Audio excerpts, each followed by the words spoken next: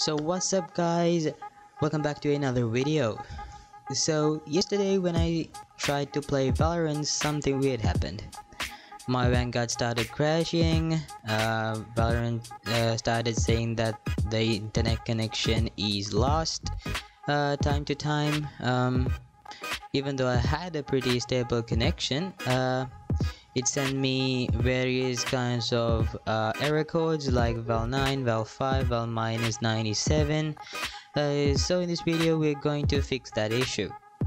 And I have to mention that this solution is very easy and directly from Riot Valorant support itself. So what are we waiting for? Let's hop in.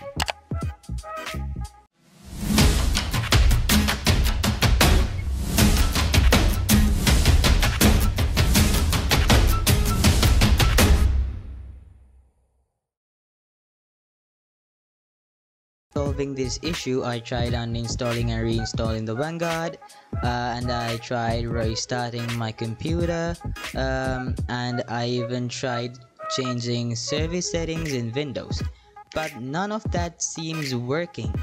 So what I did was I submitted a ticket to Valorant support, and they responded very quickly with a possible solution to the issue. So apparently the issue is caused by some ISP issues, and this is what they said. We found that these issues are being caused by ISP issues.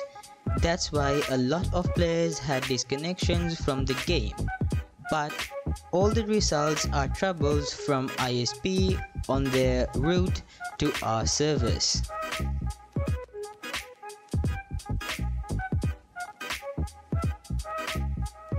So basically what you had to do to submit a ticket for Riot, what you had to do is just open your web browser. I have mine right here, and what you have to do is just type Riot login and go to this link right over here, and it will redirect you to this website. You have to be signed in, and I'm signed in right over here. So what you have to do is scroll down until we find Valorant, and after you click on that, you will be redirected to this page of the same website. And what you have to do is go to the support tab and click on the support button.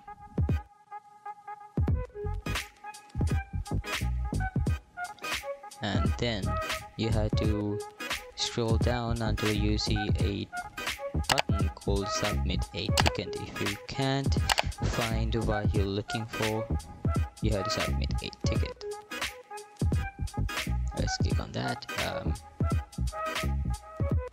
and then you have to type whatever you have to do, details, and we have to choose a request type, and it is this one: crashes, lags and technical issues.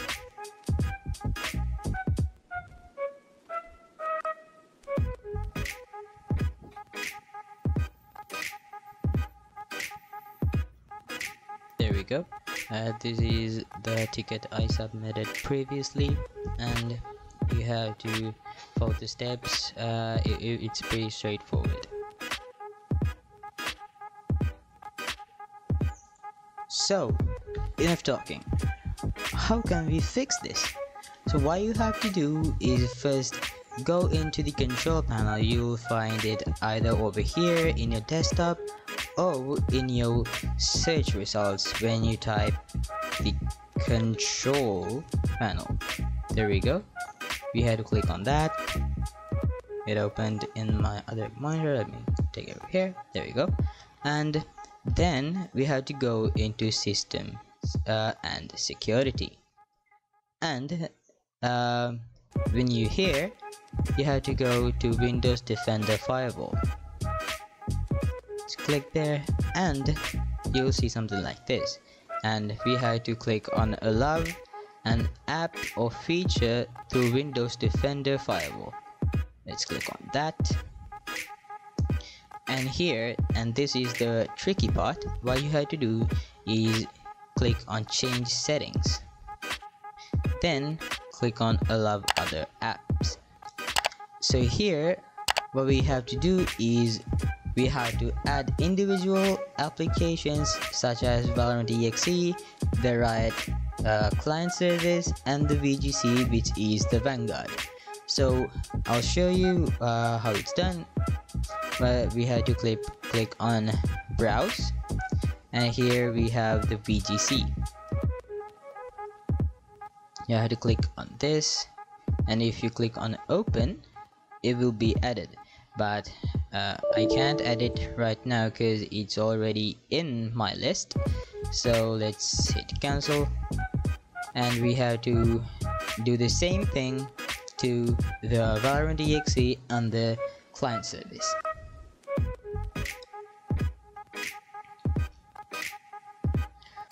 So if the first method doesn't seem working, what you have to do is just go into your search icon right over here and type background apps, and it will pop up right over here, the best match. Let's click on that, and what you have to do is turn this thing off. Don't let background apps run in the background, okay? It will work if that first method doesn't work. Okay, if that first method works, you don't have to do this. If it doesn't, you have to toggle this thing to off.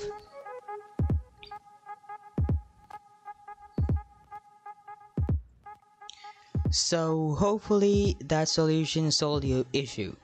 So if not, there was another method in the email that Riot sent me. So what you have to do is just download this little piece of software. I'll link this in the description. And what you have to do is follow the instructions that it gives and attach the file that it generates. So the files that it generates will be saved in a folder like this, Riot logs, and in the ticket that you have to submit to Riot, the ticket form would ask you for some attachments. So what you have to do is attach these two files. So if this video was helpful, please drop a like and subscribe. Catch you in the next one.